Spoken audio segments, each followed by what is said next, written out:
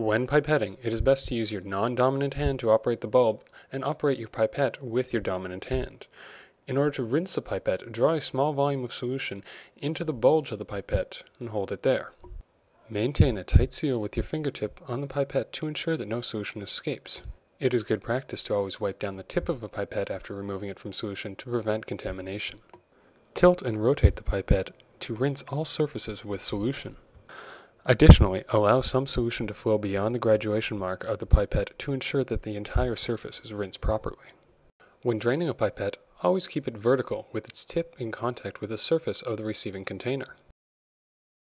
To properly clean a pipette, always rinse it 3 times. In subsequent rinses, do not allow solution from the pipette to contaminate the stock solution.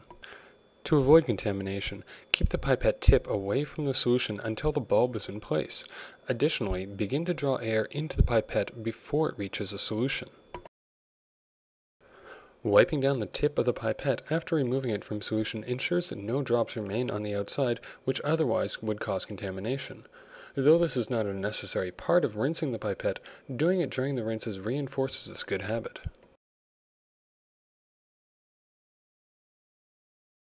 You will notice that some solution will remain in the tip of the pipette once it has drained fully. This volume has been accounted for in the calibrated volume and should not be expelled at any point.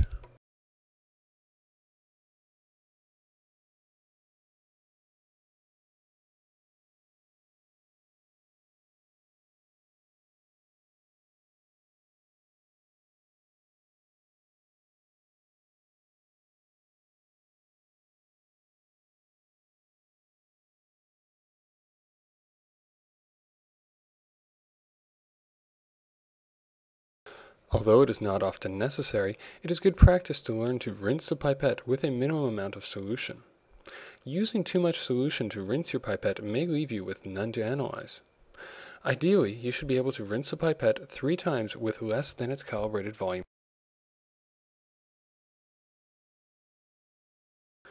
To transfer an aliquot of solution, you need to be able to fill the pipette completely.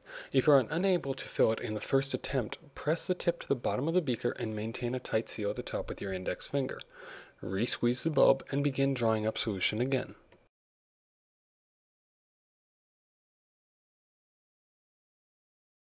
You need to draw solution above the calibration line when filling a pipette. With careful control, you will then lower the meniscus to the line, allowing you to deliver the exact volume into the container desired.